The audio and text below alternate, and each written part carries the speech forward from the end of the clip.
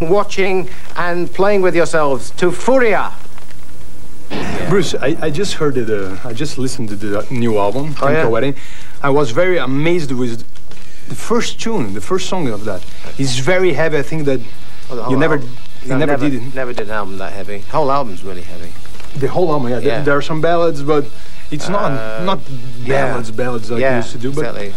But what happened? What's your idea now? Yeah, I mean, Accident at Birth was like a really good record for me, and really sold a lot of copies worldwide, and everybody was like, oh, that's sneaked in there under the wire, you know.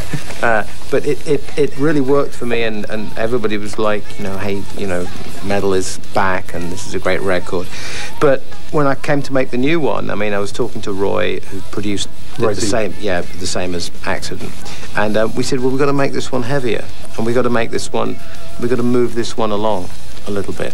So we decided to make it heavier, and I was coming up with this concept that the album was going to be about alchemy, and then that just led to even heavier lyrics, and gradually the album just got heavier and heavier and heavier, you know.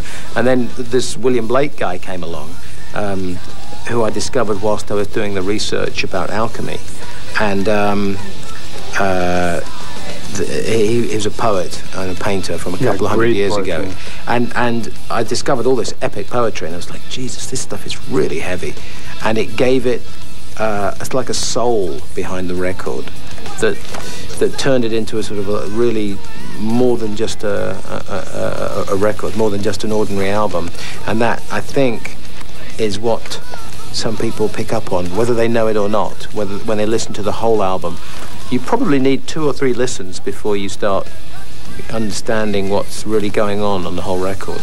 And that's good, because, you know, that's all the best albums are like that, I think.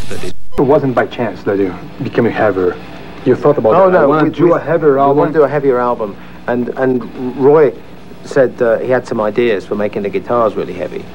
And what we did was we actually took bass guitar strings and restrung guitars with using the G string of a bass guitar as the E string on a guitar, and then you increase all the rest in proportion.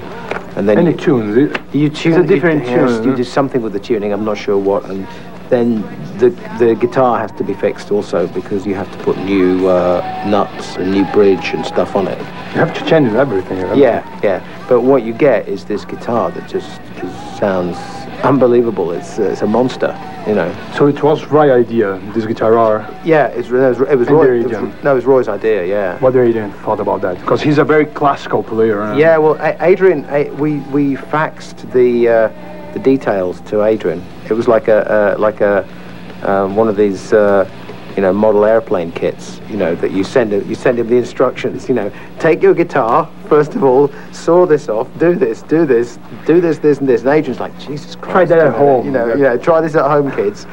and he brought 2 guitars out to LA to start, and he loves it. I mean, he took to it straight away. But you need hands, like hands of death, to play this guitar, because it's the strings. It's like it's really strong. You have to be really strong to play it. So Adrian didn't take part in the composition in this? Or yeah. Oh yeah. I mean, you got everything ready? I was writing with Adrian in England, and then I was writing with Roy in LA. Where are you living now? I live in London. In London? Yeah, okay. Same place. Same place. Same place I lived 18 years. You know, but I go out to LA for like a week, and I write with Roy, and then I come back, and then a couple of weeks later I go out for another week, and then I come back, and in between I write with Adrian. It's a tiring process, isn't it? Yeah, but I enjoy it because a lot of jet lag. No, maybe, I don't know, I can't remember. I can't remember jet lag anymore. It's all just one thing to me, you know. Right. I keep my watch, it's 7:10 in England now. Oh, it's always on English time. I was in LA for 3 months. I just kept the whole thing on English time all the time. And why did you decide to go to LA? Just to meet Roy, or? No. Why that? Well, we did the last album in LA, and it was such a great record. The studios there, you know, they're really good value for money.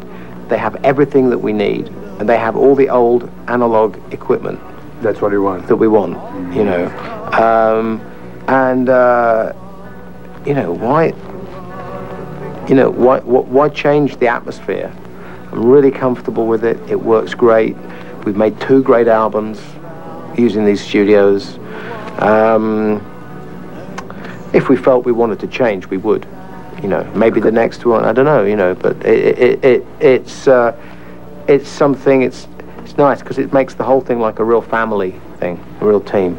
You know, all the engineers, all the same, as accident of birth. So it's like, you know, it's like, oh, hi guys, you know, hey, you know, check this out, you know, and we played it and they go, wow, this is really heavy, wow, you know, and I love that, you know. Has America affected you, influenced you in the music? Because there are many English bands that they go to United States and they change the style of music, like the code. There are many of them.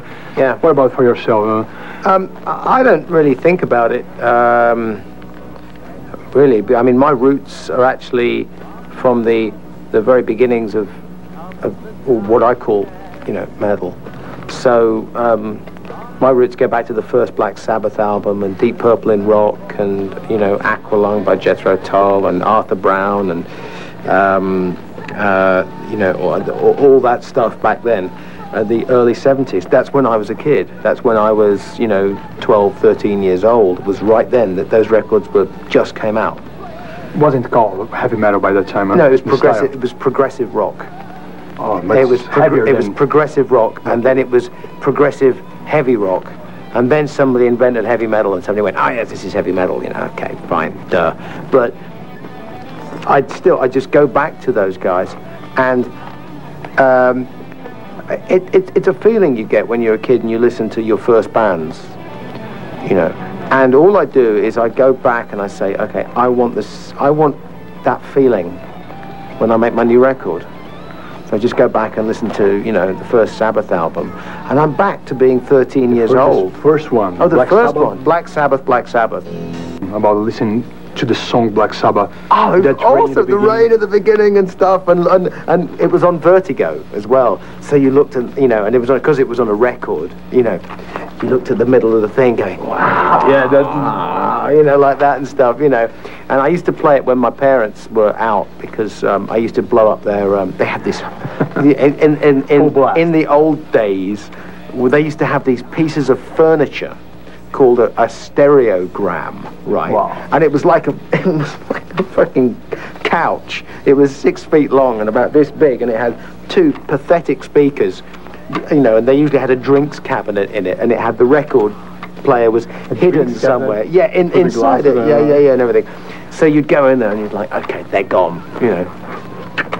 Put the record on, crank the thing up, and these speakers were big. And who bought these albums? You bought by yourself? Oh yeah. Do you have an older brother? No. There are a lot of people that started. No. It was just me. I mean, I had a younger sister, and she wasn't interested in that stuff. No, not at all. She was into horses, you know, Catherine the Great, you know. You knew by that time that you were going to be a singer, or no? You were thinking about, oh, maybe I'm gonna. I don't know what I was thinking back then, but I was just like really fired up by these bands, you know. And I don't know. I used to look up when I used to see gigs. I used to look on stage and go, I want to be up there, you know. You know, I want to be up there doing that. I mean, I wanted to be a drummer, actually. First of all, I wanted to be actually. I wanted to be Ian Pace from Deep Purple. I was just he was like God, you know, of drums, you know, for me. And I had this idea that I was going to be like Ian Pace, but with the personality of Keith Moon.